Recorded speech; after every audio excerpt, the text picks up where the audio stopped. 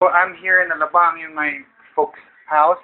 So this is my sister Bon. Hi, say hi, Bon. And this is Serena who just when did you get married, Serena? Last month, Uh, October 19th. last month. What's the difference of being married from single? Um, I don't know. When you think about it, it's actually the same. It's just that when you think about it, parang wow, I'm married, and then My question for you is, how long have you been with your partner? 7 years, 8 years Seven before. before you tried to call the knot. Yeah. Did you do a lot of thinking? Tagal kasi ng 7 years, so siguro at the 5th year, it came up na, oh, we're gonna get married someday, and then after that, yeah, we thought about it, are you sure na, and everything, and then after that, he asked, and then I was sure na. So that you hear it. Some people are ready for families, some people are ready for marriage, and some people are ready just to have their baby. And sometimes you really have to do your own thing at your own pace and at your own time. And this is my sister Vaughn. Say hi, Vaughn. Single. Not searching. She's not searching though. So she's one of my sisters also who loves costumes as well. Maybe in the near future we could have like a costume rental thing, but we're still doing a feasibility study. So sometimes I go home to my parents' place to get the feel of everything, and then later I'll be going to the country club to check out the kids who play soccer.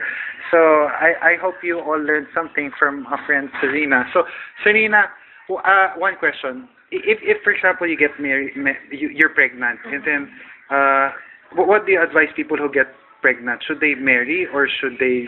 What should they do? For example, you just got pregnant with your boyfriend, and then you're not ready. What do you advise for them? Well, personally for me, I prefer getting pregnant when I'm married na, so that at least there's no complications. But like For people who have a who's already pregnant. yeah, wag no. With respect to church, I think. Well, you shouldn't just get, if you're pregnant, I think you shouldn't just get married because you're pregnant. I mean, if you don't love naman the guy or the girl, but you're pregnant na, it's gonna get complicated in the future na parang, okay, you don't love each other, you just got married for the sake of, because you're pregnant, tapos maghihiwalay din kayo in the future, so kawawa yung anak, yung bata. So question about RH bill. As my stance, me, I like some parts of the RH bill, like promoting condoms, contraception, but it's also nice to procreate. But we also have to have, I think, population control, so as not to overcrowd and overpopulate. Like when things comes like Yolanda's tragedy, like Yolanda, my mom would always tell me to have prayers as the basis of everything. Whether we save a little or we have more, I think one of the best things from a straight person who just got married, I just wanted to ask how's the feeling. But for people like me, which I am having my baby by December, I think yeah. I'm having my baby. I'm having my baby by December. But how did I have my baby? Ever since my petition to the Lord was to have a baby, I even lived in with a girl for 2 years, and then we were trying the first one, but the second one. We lived in, and after 2 months we had the baby. It's not as much as norms. For Pero you know her. For people like me. I mean, she's a friend or what? She's a yeah. I met her in a dating website. Yeah, and we. But she knows. It's something that we didn't talk about, and I told her about it, but we just had to go. So She's Pinoy? Yeah, she's Pinoy. Wow, that's nice. It just had to happen. So I'm still, and my mother would tell me to get a feel of first before I have my second baby, which may be next year. God, Hopefully, if I meet somebody or find some life who have the same interest with me, whether what sexuality, I think it will not always be a hindrance. Yeah, yeah. I think so too. But that's so nice. I'm so happy. Are you excited? I am, but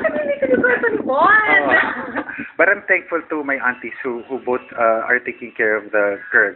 kasi I don't have my own house yet. Yeah. And I think it's a big responsibility wherein Yeah. my mom will tell me to have that part of the bigger sacrifice that will be a supreme being. But I think the male would always have the longer part till 40, 50, 60, you could Yeah. still procreate. So if Yeah. you're not yet ready, I think we should not, kung baga, sabi nila, ang kasal, hindi yan parang mainit na kanin na isusubo mo. Yeah, of And course. having a baby is not a mistake. I think it's a Yeah, blessing. yeah. It's a blessing in disguise. Yeah. So, as to getting a feel, sometimes kasi, me, I think I'm a late bloomer.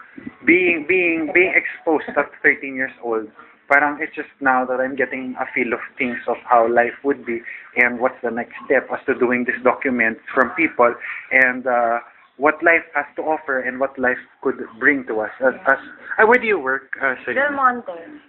You're working at Del Yeah. Monte. At the port. I always buy pineapple juice at Del Yay! Monte. The sweet and then unsweeted because I think they're Wow. rich in lycopene. I like the Del And Monte. fiber. If I want them in easy, I buy the small ones. But if I want the tipid, I buy the big ones and I put them into my jug. Jar. You really have to be practical nowadays. Yeah. Because earlier, going here, I was supposed to ride a taxi para mas comfort. Pero Yeah.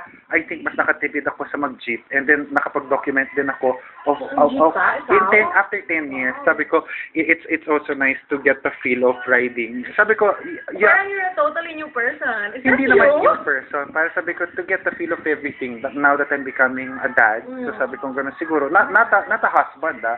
but a dad. So sabi ko, I think when But my are you baby comes, planning? I want, Are you planning to be a husband? To get married? when I'm 40, With the girl.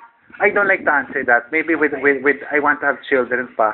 If God permits, with somebody, I don't know. So, But that's really nice to hear after having a baby. Talaga, promise. As in, because it's really hard to say things. Yeah. Sometimes I might say something and then I might retract or I might you not be don't know. able to. It's sarap na kinakain mo. So my friend's eating pizza from Sbarro. Yeah, and shaky. And shaky. Chicken from shaky. And chicken from shaky. Chicken. So, Serena, so today Yolanda victims, you call your friends to help also in the Yeah, meeting. we actually helped yesterday. What organization? We in Williamore Air Base, DSWD. Yeah, you can see so many people helping, pero it's never enough. Like, there are so many people donating, which is good to see. Even Americans, can you believe? Even children, but yeah, it's just really tragic to see na, our kababayan. Okay, we'll have our part 2 in a while. So, okay, so you just chill, you sit back, you relax and enjoy.